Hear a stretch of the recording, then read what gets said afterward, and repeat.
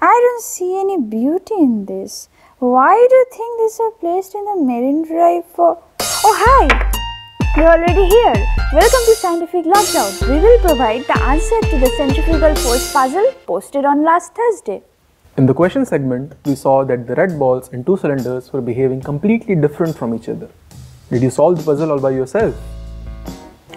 Don't worry if you could not. We have an in-house expert. Let's welcome the Inquisitor.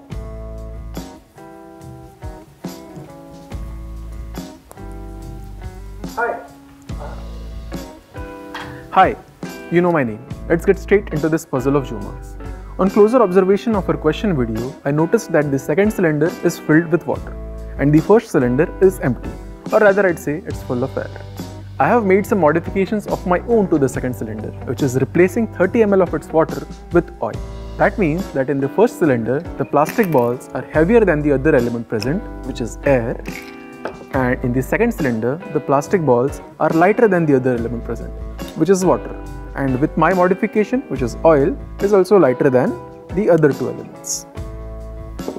These are the facts, but how do we arrive at the conclusions from them? For this, we will have to understand centrifugal force a little better.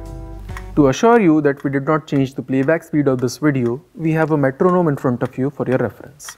We also have two different masses, one a lighter plastic mass and one a heavier metal mass attached to an elastic string of equal length. I will try to rotate them by keeping the rotational axis over the stick. Notice that when unstretched, this lighter mass is about 5 centimeters away from this metal bell. When I try to rotate it at a comfortable speed, the distance decreases. We can measure the centrifugal force experienced by a mass by measuring how much it stretches this elastic. With this lighter mass, we could not hit the metal bell. With this heavier mass, at about the same rotational speed, let's see what happens. See, it struck the bell. That means that heavier masses experience a more centrifugal force. This implies that centrifugal force increases with increase in mass. It also increases with radius and rotational speed, but those parameters we will discuss some other time. Now that we know that heavier objects experience more centrifugal force, we can say that denser material will be thrown outwards with a higher force as compared to the lighter ones.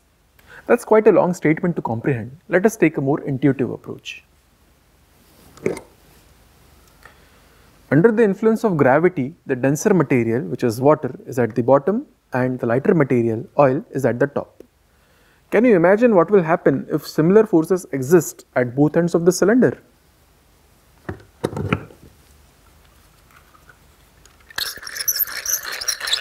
You will see that the denser material, water, is at the ends of the cylinder and the lighter material, oil, accumulates near the rotational axis. Since the density of plastic balls is less than that of water, water will be thrown outwards with a higher force as compared to the plastic balls, and it would appear that the balls are coming close together. Was that under a minute? Okay, so we can conclude that Juma is nothing but a muggle. Just like the last time, the answers were hidden in the right questions. All you need to do is question everything. That was the explanation I was hoping for. Why doesn't he ever give us a daily life example in which I'll use the concept? When your car takes a fast turn, you sway from your position to the opposite direction of the turn. This happens because you experience centrifugal force. Okay, I've been there, done that. Okay, now it's the time to mention the most interesting explanation from the comment section. Okay, Rajesh Dhoot says that in the first case, the balls were in their own mind because they got no one to stop them. In the second case, there was a liquid to stop their free movement. Hence, they united to fight with the liquid. And also, we received a weird question this time. Okay. Arnab Pal from Kolkata has asked, how many stories should my building have so that it doesn't rain on my rooftop? Can you help him to find this answer? If you want to see more such videos, then subscribe to our channel and share this video among your friends. Do you have any weird questions? Send them to us at scientificlockdown@gmail.com and follow us on social media.